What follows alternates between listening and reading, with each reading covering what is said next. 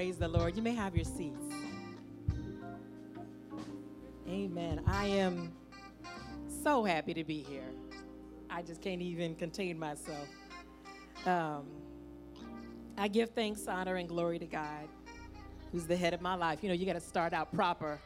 You know, you come to a Pentecostal church, you just can't be half-stepping. You just can't get up any kind of way, amen? You got to talk about Jesus first before you talk about anybody else. Amen. But I bring you greetings from Imani Community Church and our pastor, the Reverend Dr. George C.L. Cummings. He texted me earlier this morning and he said, yeah, God bless you as you preach. I wish I could be there. But you know he can't be there. He's got to be at Imani. But I am grateful for him. He is certainly someone who has affirmed my call. And you all know, being a woman, you know, that is a big deal because there are a whole lot of pulpits that I can't yet go. Yeah, and yes, the devil is still a lie.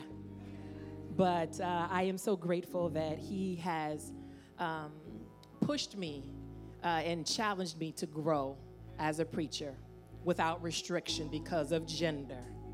Amen. And I want to acknowledge my brother, your pastor, but he's my pastor too, Pastor Mike, for just, he's pretty cool. I mean, he is a really cool guy. He's one of the first pastors that I met that was really doing the work here in the Bay Area, doing that good social justice work, that good work that God has called us to do, to look out for the marginalized, the last, the least, and the lost. And so knowing him has been a blessing to my soul. Just watching him work is amazing and encouraging and inspiring. I want to give honor to First Lady Sharice in her absence. Amen.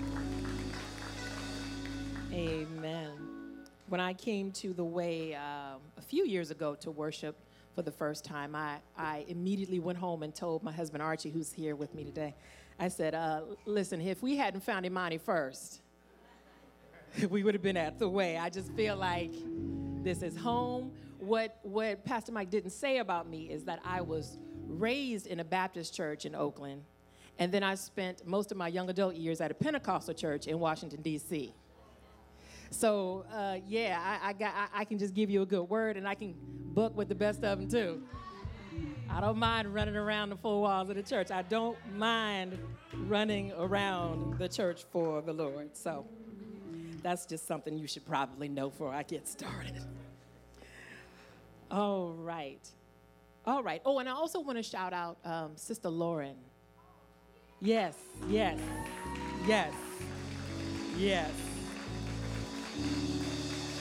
Because not only is she amazing, I know that you know that she's amazing as your worship leader here, but she is amazing at what she does at her day job. She actually teaches at my son's school. And so she is one of their teachers. And I'm telling you, the arts program there is super, super dope because of this young woman right here and all of her hard work. Yes. And teacher Madeline is here. She is my son Gabriel's third grade teacher. She's dope too. So it just makes my heart glad to know that my children are in the hands of folks who also love God during their school day.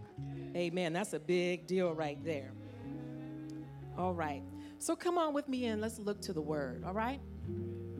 I want you to take out your Bibles and take a look at Luke chapter 24.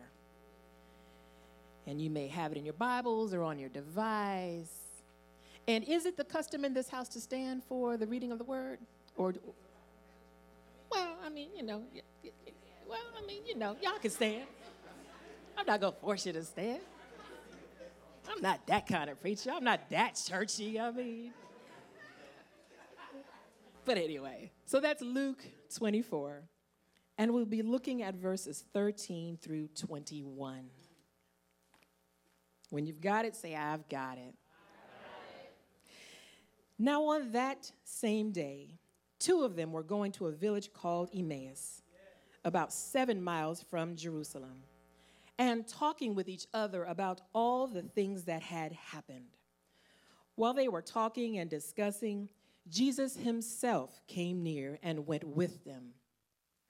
But their eyes were kept from recognizing him. And he said to them, "What are you discussing with each other while you walk along?" They stood still, looking sad. Then one of them, whose name was Cleopas, answered him, "Are you the only stranger in Jerusalem who does not know the things that have taken place there in these days?" He asked them, "What things?" They replied, "The things about Jesus of Nazareth, who was a prophet, mighty in deed and word before God and all the people, and how our chief priests and leaders handed him over to be condemned to death and crucified him. But we had hoped that he was the one to redeem Israel." Let's pray. Almighty God, won't you send your Spirit?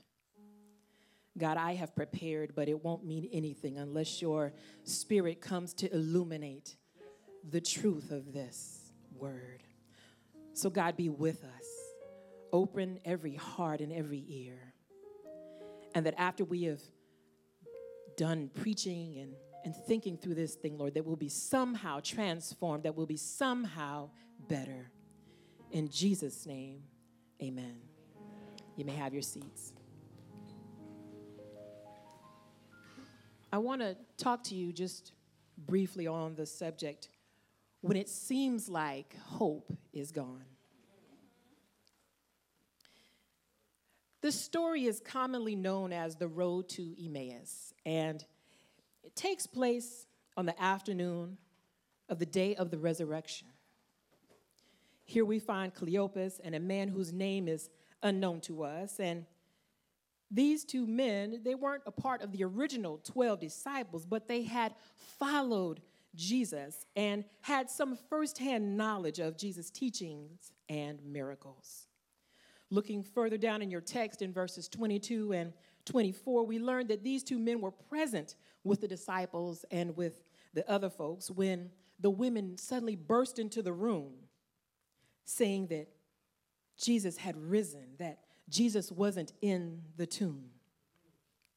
Now, like the others in the room, Cleopas and his friend thought that the women were telling what the Bible calls an idle tale. Luke's gospel records that upon hearing the news of Jesus' resurrection, some of the men jumped up to go to the tomb to see for themselves if what the women had said was really true. But they too found out that Jesus wasn't there. So this news kind of threw the men into a state of disbelief and a state of confusion. Jesus, this Messiah that they had hoped for, had been crucified, and now his body was missing. Could he really be resurrected? Or did somebody take his body? In the middle of all the wondering and worrying, Cleopas and this guy do a curious thing. They decide to go for a walk. They took the 7-mile walk from Jerusalem, which would be about 2 hours if they're just strolling along. And they went towards the town of Emmaus. Now, scholars aren't sure why they chose Emmaus, why there. But the name Emmaus means warm springs. So it's quite possible that there were Roman-style baths there. And it's widely thought that either Cleopas or his friend may have lived in that town because verses 28 through 30 indicate that they had some place to stay. But all of this is purely speculation because the text offers no real rationale for why they took this walk. But I got to wonder why they did that. You would think that they would stay close to the disciples in case Jesus really had risen from the dead, and he would probably show up somewhere near the disciples, right? If Jesus really was risen, why would they walk further and further away from the place where he was most likely to show up? But maybe they just couldn't take the waiting around. Maybe it was all too much. Maybe they were trying to distract themselves from the myriad of emotions they must have been feeling at that time. And so they walk and they talk. And as they do, this stranger appears. Now, this is a stranger to them, but Luke lets us know that this is actually Jesus. And Jesus rolled up alongside of them on their journey. He asked, hey, what y'all talking about? So the two men laid out the story of Jesus, the miracles, the healings, all of the teachings. They also lay out the story of the crucifixion. If you look at verse 20 in the text, they told the stranger exactly how they were feeling about all that had happened. They said, our people, our folks, they did this to him. They were the ones that turned him over. It was them. Somehow I think these two dudes were feeling betrayed. Verse 21 shows that they were disappointed. They said, we had hoped that he was the one to redeem Israel. They were traumatized because their hope had been nailed to a tree and died a horrific and agonizing death. And not only that, they were probably scared too, because if they did it to Jesus, somebody who hadn't done anything wrong, what would happen to them?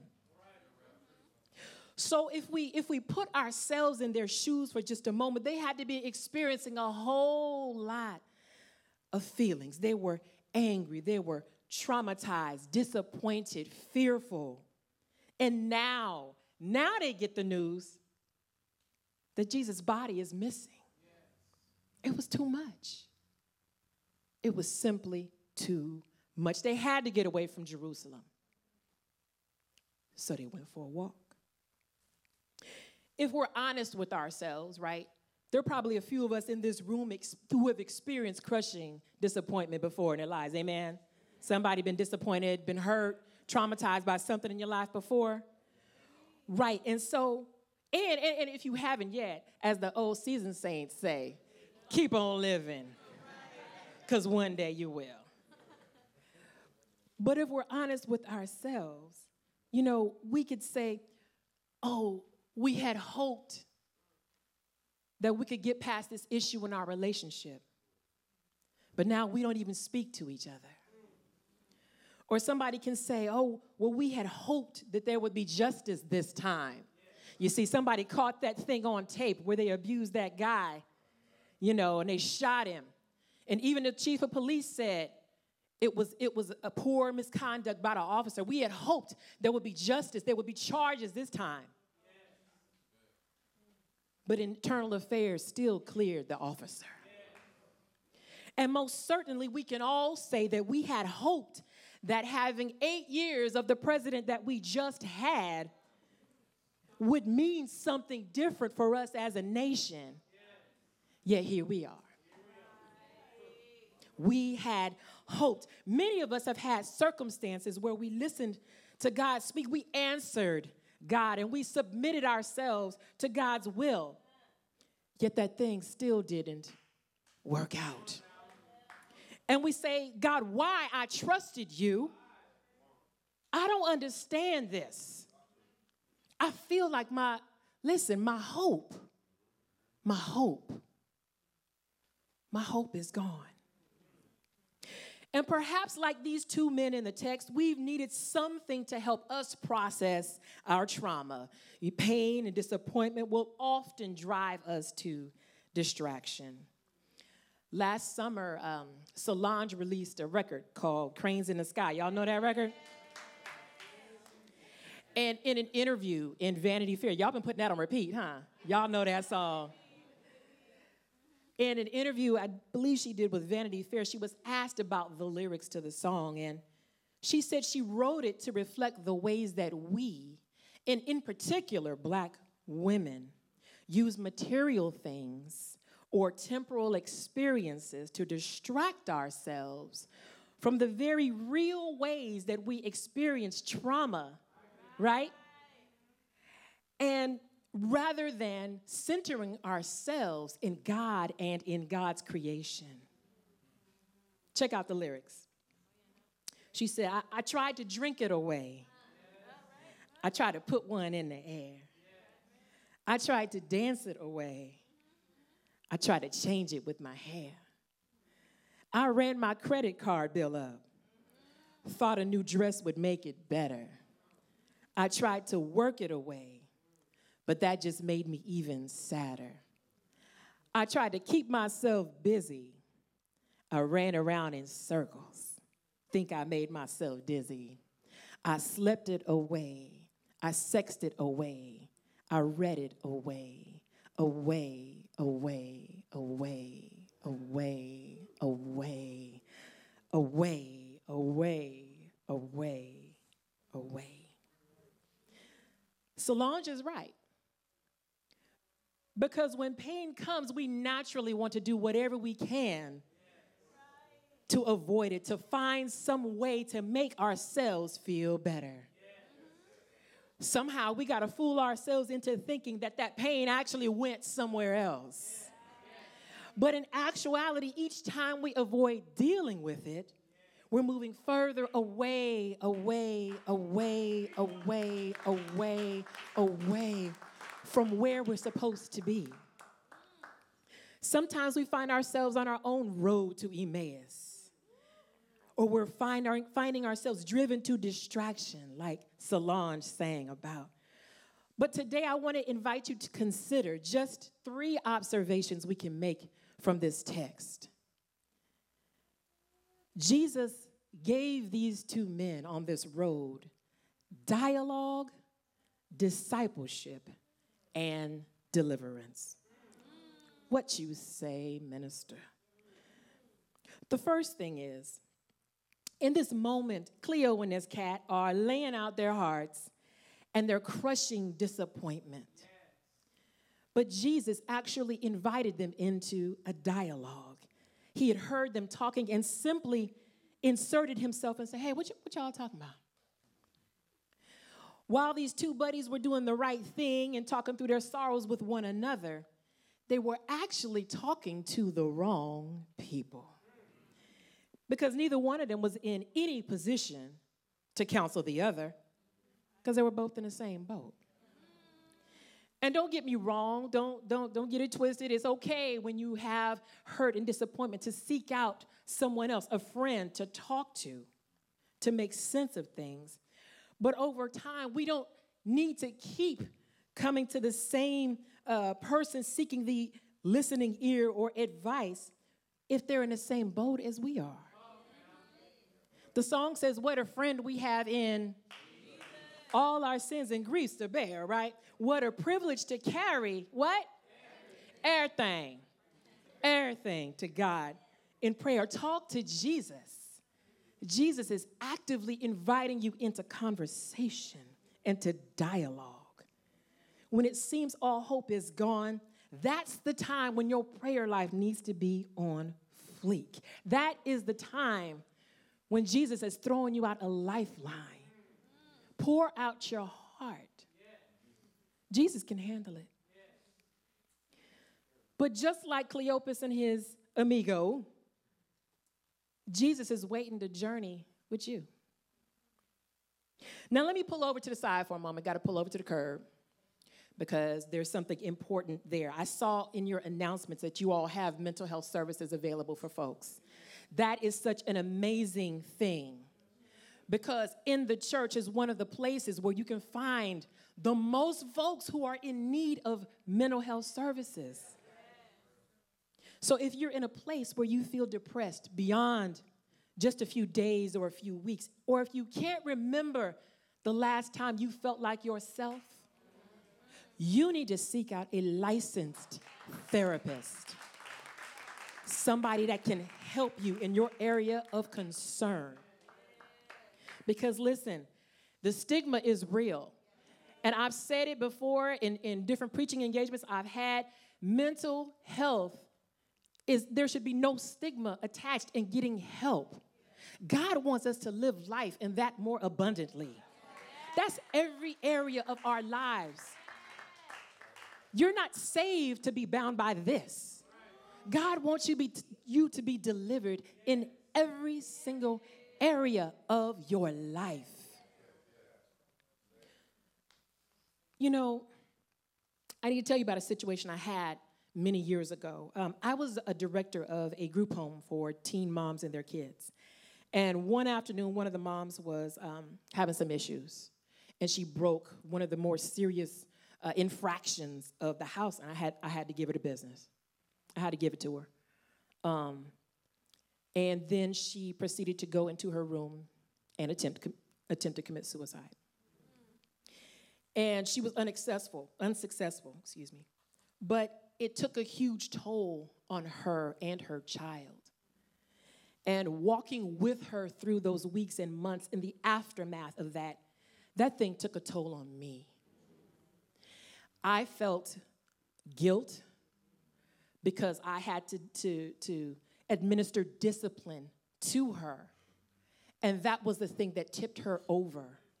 And I felt like as the person who saw her every day, that I should have been more sensitive and more aware of her mental health status.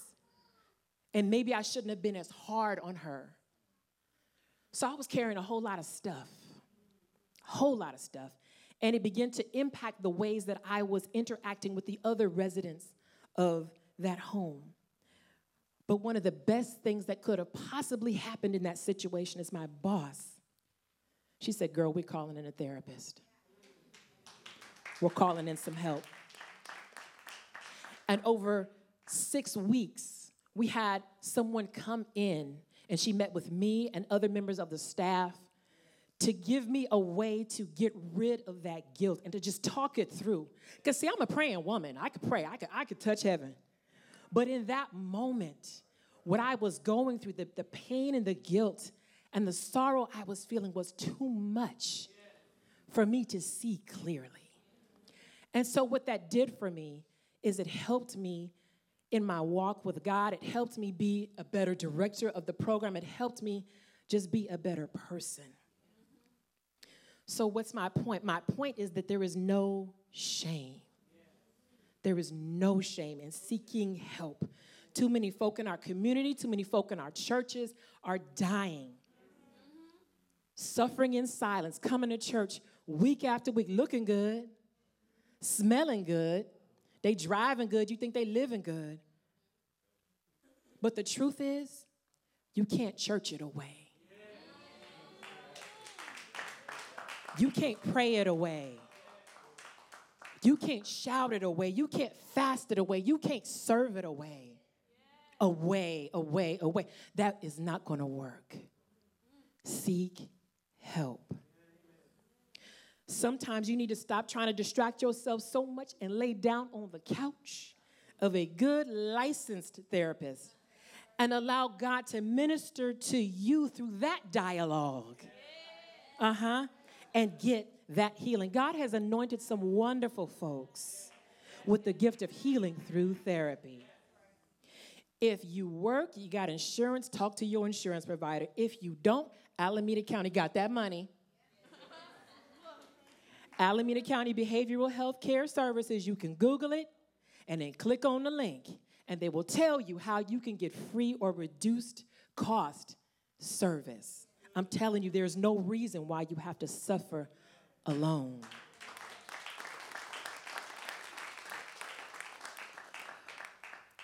So the bottom line of it is that Jesus wants to enter into dialogue with you.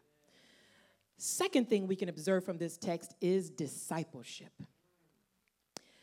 After hearing the sorrows of these two men, the text tells us in verse 27, it says, "Then reading with Moses and all the prophets, he, Jesus, interpreted to them the things about himself in all the scriptures." On this walk, Jesus reminded Cleopas and Dude of all the things said in scripture foretelling his arrival, his life, his death, his resurrection. Jesus took time to reaffirm everything that they had already been taught about him. All of the miracles, all of the signs and the wonders.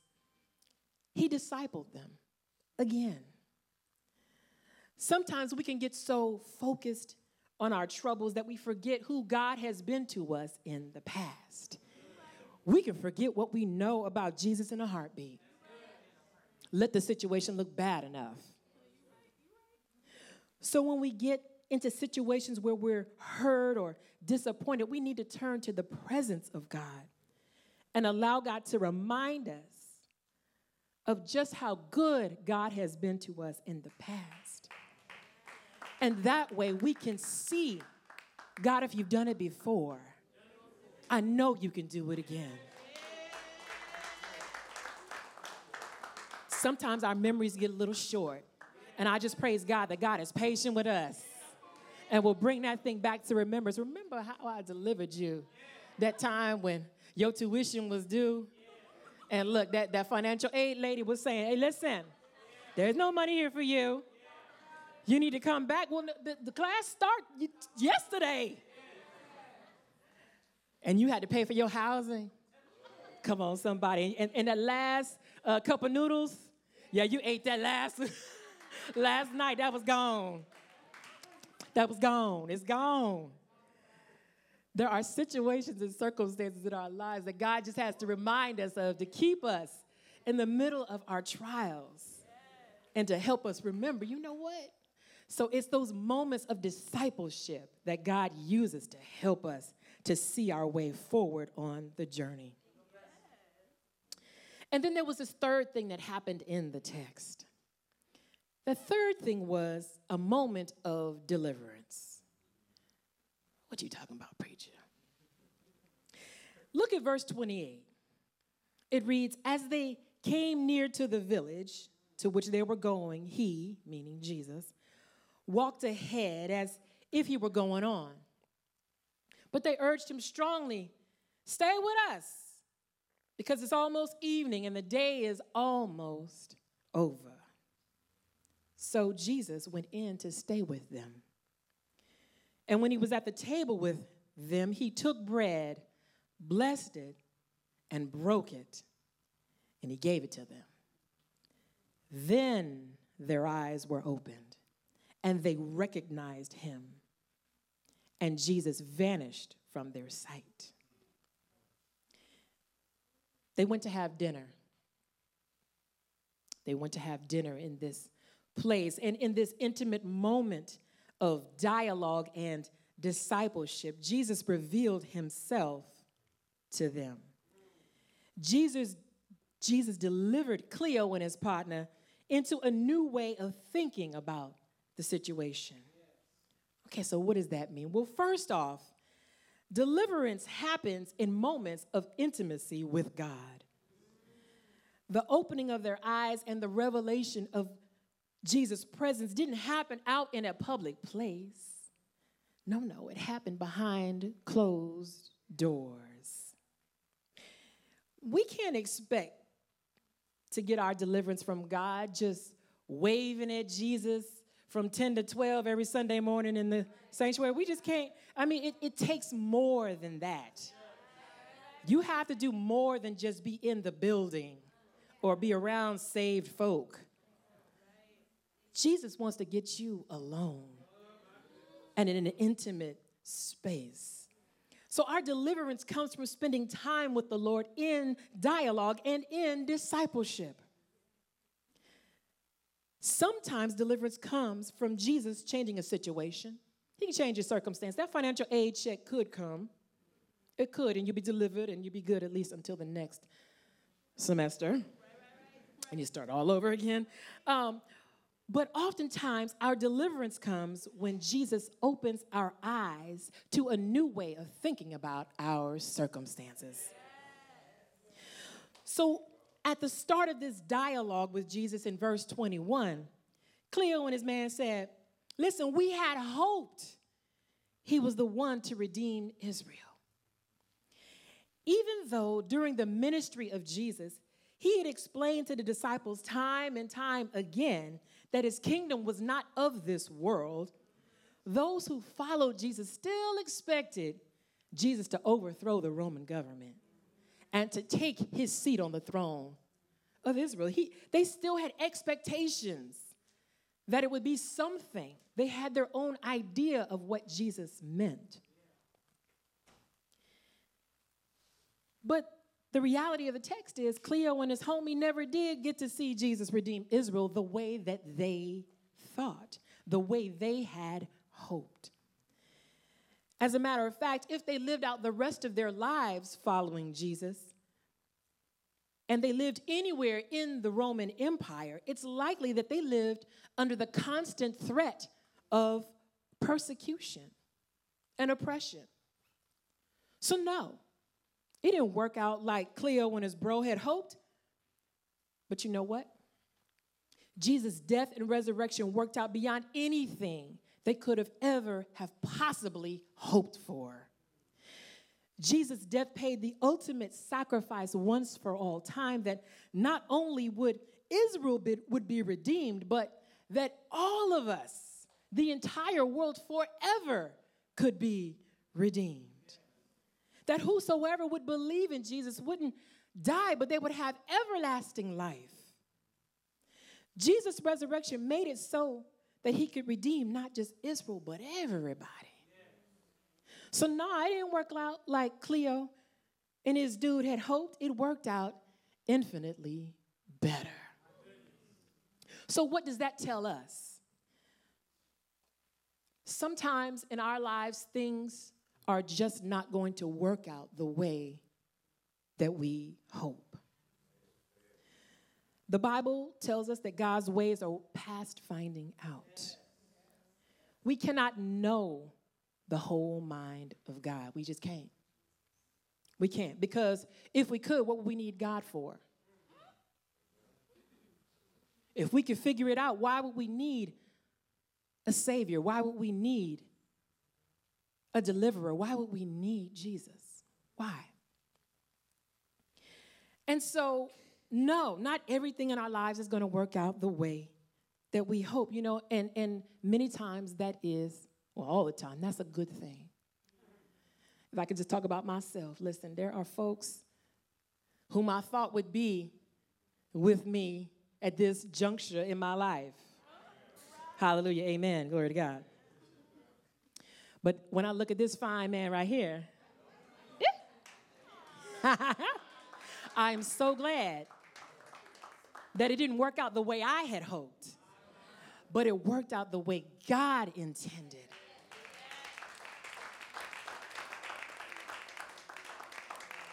So no, it's not always going to work out like we had hoped, but if we spend time with God in dialogue and in discipleship, God can open our eyes and deliver us into new ways of thinking about our circumstances.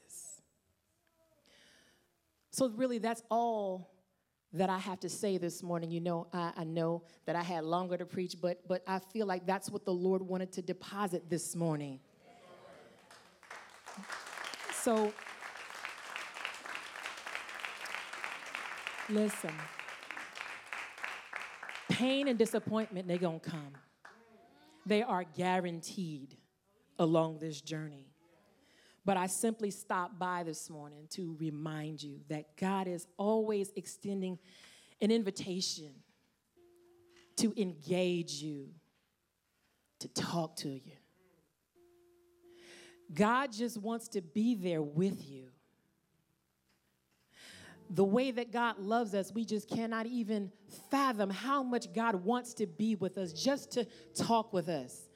Folks get sick of us talking about the same things over and over and over again, but God never gets tired of us, never gets tired of being with us, being in our presence.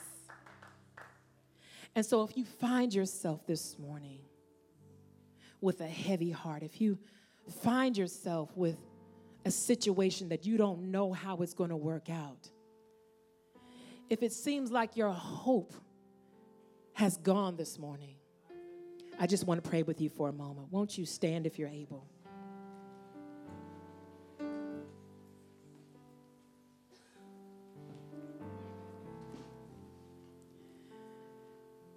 God, we love you so much. We're thankful, Lord, that you love us enough to help us on this journey. We thank you, Lord, that we are never alone, that you are constantly wooing us and drawing us closer to you. Jesus, on this morning, there are folks in the room that have circumstances, Lord. Their hopes seem like they're gone, Lord. They have been hoping for something, Lord, and it seems like that thing is not going to happen. God, things are not working out as they had planned. Oh God, but this morning we know that you are a God that is present. God, we thank you that you're extending yourself to us this morning to just engage in a moment of dialogue. So right now, God, I pray for every heart in this room, Lord, that they would open their hearts right now, Lord, to hear the ways that you are speaking to them. God, we know that you are yet with us, but sometimes we forget, Lord, all the things that you've done for us in the past. So right now, God, I ask that your Holy Spirit would bring to mind and bring to the remembrance of those who are downtrodden in their hearts this morning. Bring to their remembrance, Lord, how you delivered them out of situations and circumstances in the past. God, send your Holy Spirit to remind them of the ways that they felt then and the way that they felt when you yet delivered them. God, help them to be reminded that you were always, always, always, always on their side and in their corner. God, won't you open their eyes and deliver them into a new way of thinking about their current circumstances? God, that they would not just be stuck on their hopes, Lord, but they would be transformed by the renewing of their minds even now, God, and into a way of thinking, Lord, that allows you to be the head of their lives. God, we know that you're able. And so we ask you, Lord, we ask you for it right now in the name of your precious Son, our deliverer and our Redeemer, Jesus. Let the people of God say amen, amen, amen.